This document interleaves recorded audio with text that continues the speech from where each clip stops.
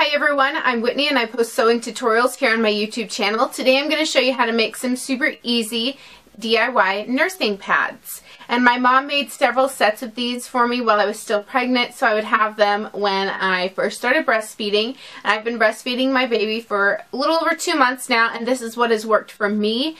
It may not work for everyone, so you may have to play around with the size, the number of layers, and the materials, but I'm just going to show you what nursing pads work for me, and maybe it'll help you out some. To get started, create a 4-inch diameter circle template. I traced my sugar canister onto cardstock for mine. Grab some pre-washed fleece and flannel fabric. There are other materials you can use for absorbency, but these are affordable and what I had on hand. Trace the template and cut out 6 from the flannel and 2 from fleece to create one set.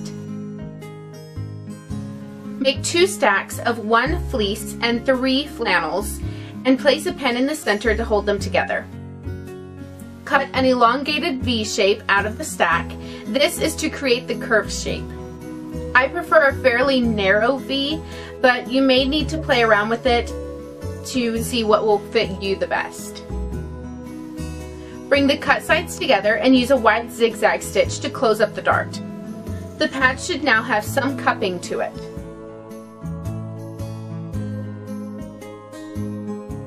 Then serge or overlock the edges with a zigzag. There's a link below to an overlocking with zigzag stitch tutorial.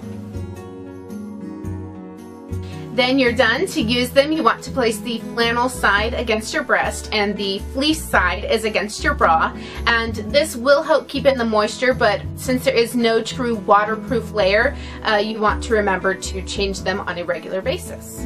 You can definitely make these nicer, like where all the seams are hidden on the inside, but since they are just for personal use and I wanted to whip up as many as I could fairly quickly, I am not bothered by having all of the stitching and seams exposed.